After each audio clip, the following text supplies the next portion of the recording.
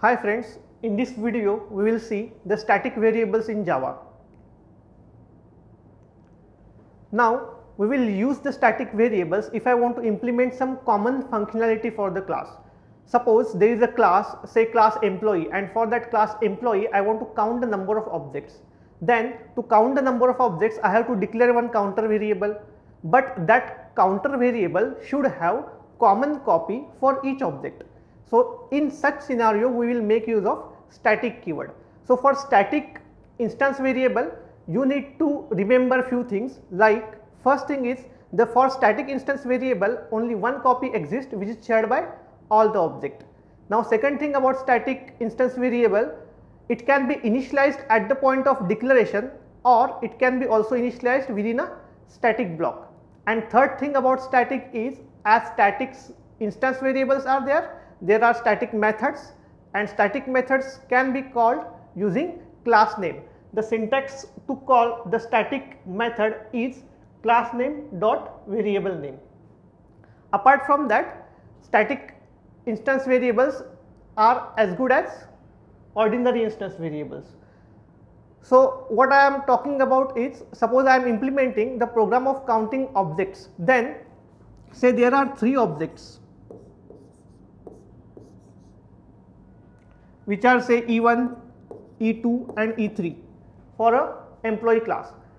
Then counter variable for all 3 objects should be common.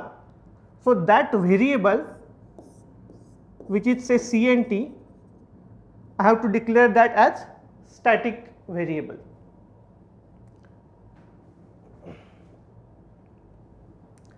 In this example they have shown salary variable as static and they have printed that in main itself because it is this method is the method of the same class. So now we will implement this particular thing practically. Now to see the demo regarding class variables or static variables, you can refer to this class which is the employee class. In this class there are 2 variables which are declared static. One is salary attribute and other is department attribute. Now because they are static, only one copy for them will exist which is shared by all the object. So if I update salary here, then I don't need to make use of some object. I can simply write salary equals to 1000. After that I am printing the department value and salary value. If I run this code, department value is development which is printed here and salary is 1000 which is printed here. Now they can be also accessed by objects. So suppose I have 2 objects of employee, one is employee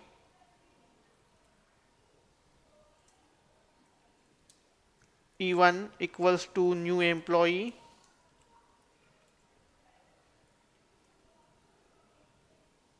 and one more object is E2 .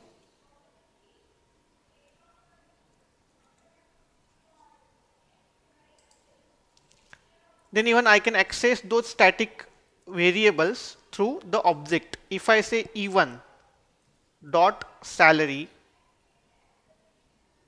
equals to,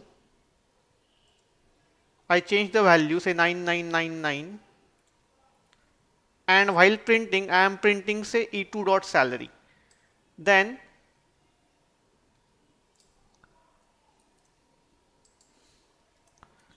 let me check the output. I say here E2 dot salary.